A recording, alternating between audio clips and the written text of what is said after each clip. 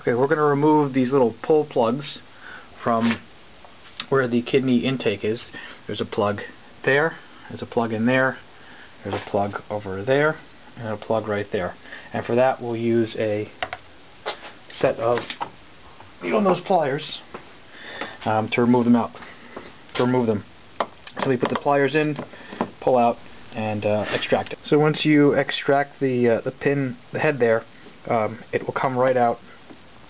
And then make sure you put that aside and keep all your parts in a nice neat area. So now that I've removed all of the push pins, this detaches by lifting up and over, and this will disconnect from the airbox simply by pulling it.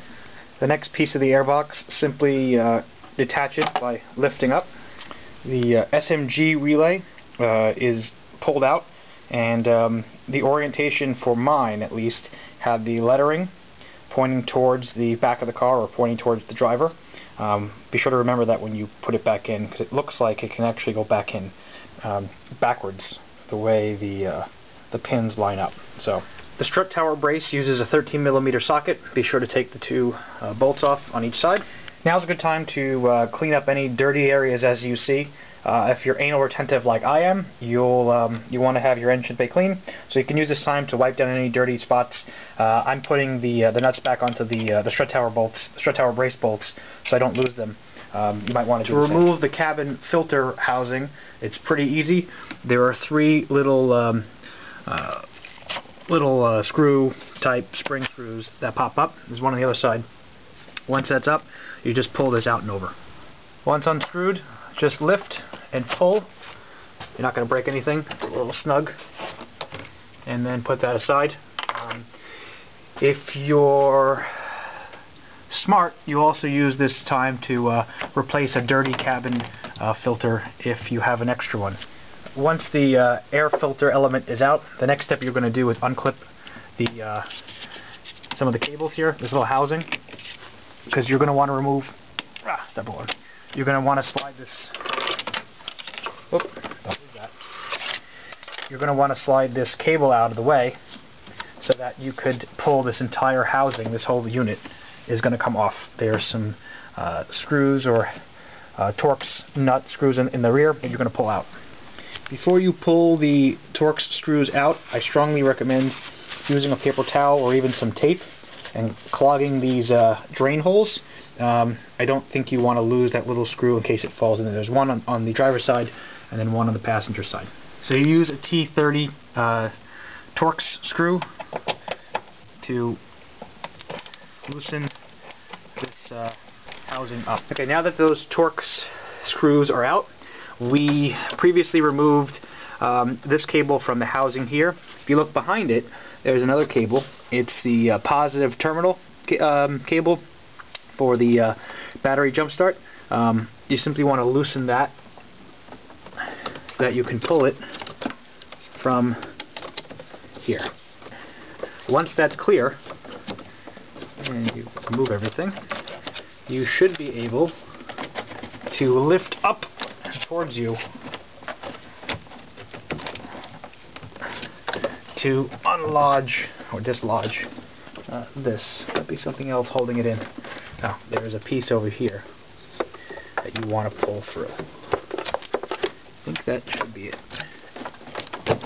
Yep. And you pull and lift up and out. It's kind of heavy. Back to the airbox to remove or open the the air filter housing. We're going to simply push these metal clips back. If it's a little stuck and you're weak like me, you can use your finger or you could use a screwdriver. Just be careful not to scratch any of the plastic. To remove the mass airflow sensor, you're going to need a security Torx bit. What's a security Torx bit? Well, there's a little pimple or dimple, if you will, in the center of the what would otherwise be a Torx screw head, and you need a special bit that has a hole in the center of it to remove it. This is a T15 is what you need, a security bit, in order to remove the MAF sensor. Once you unscrew the two T15 security Torx bits, pull. It might be a little stuck. There's a O-ring that prevents air from leaking or seeping in. Pull it, remove it, be careful not to damage this. This part is very expensive, and there's a sensor on the bottom of it, so be very careful. So to remove the mass airflow sensor piece from the female housing, you're going to push on these two side clips, one there and one there at the same time, and pull apart. And eventually it will disconnect, and you can put this aside. Again, be careful with this. It's an expensive piece, and you don't want to damage any of the componentry in case you want to revert back to stock. Again, when you're done, to keep things organized, put the screws back into the air filter housing so you don't lose them. I mentioned earlier you want to be careful with the mass airflow sensor. If you happen to have an extra anti-static bag from a recent hard drive purchase, it would be a good place to put the sensor. Otherwise, I don't know what to tell you. To remove the air filter housing, you're going to lift up from the driver's side, and you're going to pull away. It's going to be hard to get this. You're going to pull away. Hold on. Come on. There we go. Yep. Okay. You're going to pull away, lift and pull,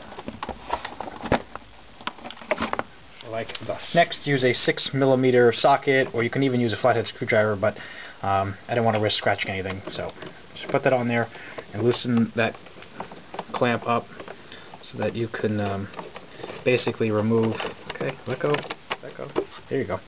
So basically you can remove this from that. You'll separate them. To remove the air filter housing from the elbow, it's a very snug fit. If you look underneath, you see it starting to separate. All I'm doing is I'm lifting and pulling, lifting and kind of bending it downward, and it'll eventually come out. Make sure you loosen the clamp and push it back, otherwise it can get in the way of this lip right here. That's where it's well connected to. For giggles, I wanted to illustrate the surface area difference between the stock air filter, which is arguably as large as the one on my M42 powered 318 IS, and the CSL air filter. It's probably twice as large. For the the xenon ballast, we're going to pull these off carefully. Okay. We're also going to remove that. We're going to listen to text messages. To disconnect this, basically you're going to squeeze the two edges together, squeeze it, and it'll just pop right up. Okay. There's also one over there. To remove the last part of the housing here, use a set of needle nose pliers and gently press the piece together, and then pull upwards, and it should pop right out. To remove the bottom half of the air filter housing, you're going to need a 10mm socket to take that nut off. Once you get the housing piece open, there's another 10mm nut right there. Be careful that these pieces that hold on to the Airbox housing don't fall off. Mine did, and it fell into the crack over there, so I'll get it when I get this thing out. Then you'll need to loosen this 10mm nut in order to get this plastic housing out from the ballast. Be careful around the ballast. There's a lot of voltage, so you want to clear yourself. So you're going to pull up on this. You want to clear the where you took the nut off the ballast, and it's going to get stuck on the lower intake tube vent jiggy, and you're going to try to pull it out. But the coolant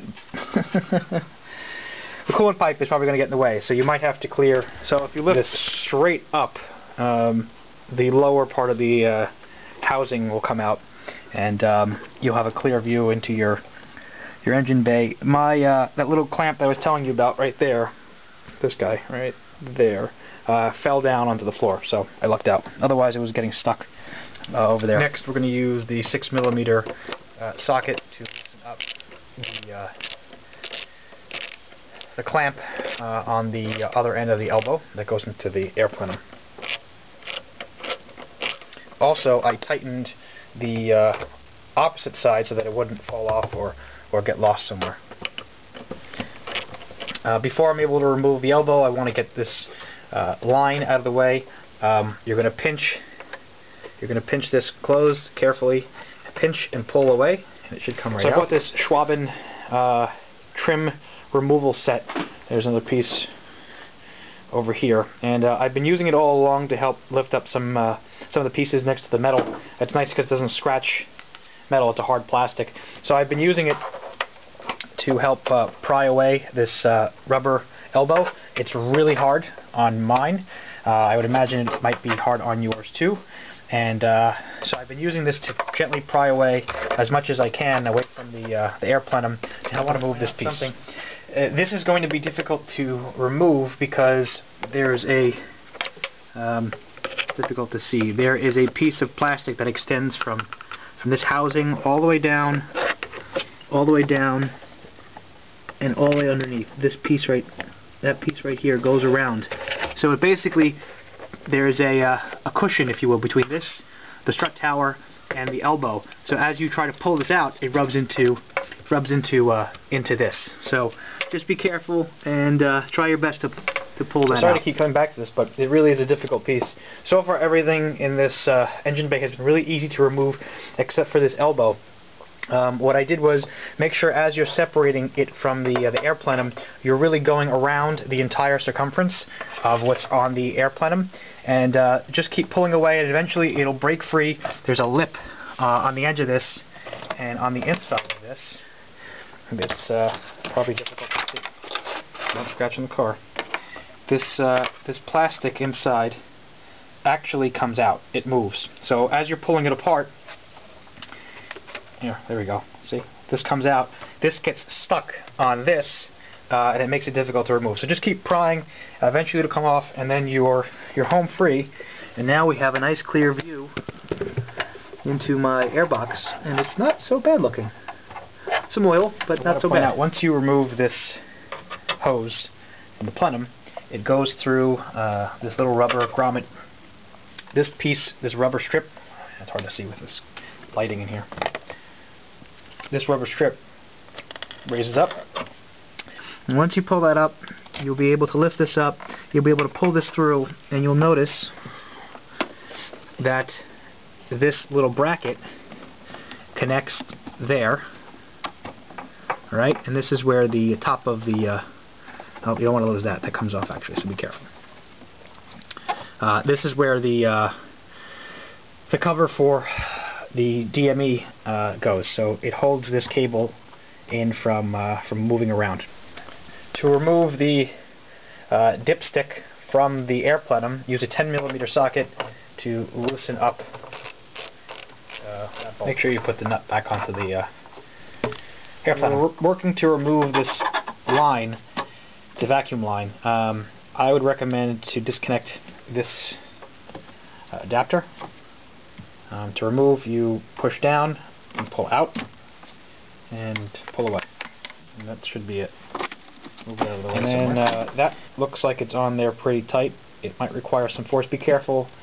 This all goes to the master brake cylinder to create a vacuum, so be careful. This might pull out from here or here. I don't know if I'm going to be able to pull out from that side. Well, if I looked at my box of parts, I'd see that I actually so when you buy this hose, part ending in 647, this whole unit actually comes out from here, and then you'll plug the adapter back into there.